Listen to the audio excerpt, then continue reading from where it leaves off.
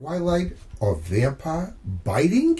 Well, as you know, there's been a series of shows, Twilight, True Blood, that have created vampire-type characters who live off the blood of other humans.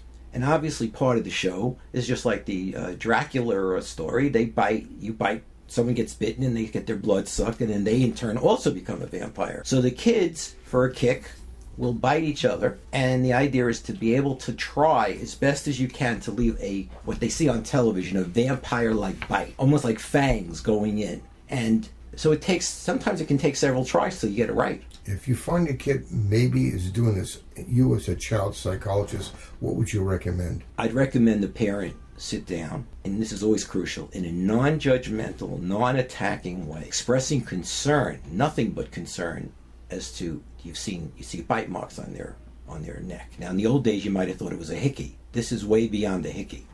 And you say to them, you're concerned. Can you tell me what's going to happen? You're not going to be punished. You're not going to be yelled at. What's going on? There's some medical issues with it, because the biting at the person's mouth is contaminated with some kind of organism. You could spread it. And the other thing, it's an open wound. And we have staff living in noses, MRSA, and it can invade the bite. I've seen that a couple of times in my practice. So it's not such a benign condition as people think it is. Mm-hmm. And if that person was doing drugs that bit you, there's a chance that they had a little blood. Maybe it could possibly spread something they have in their bloodstream, because it's an open wound. Open wounds are an opening to many things we don't want.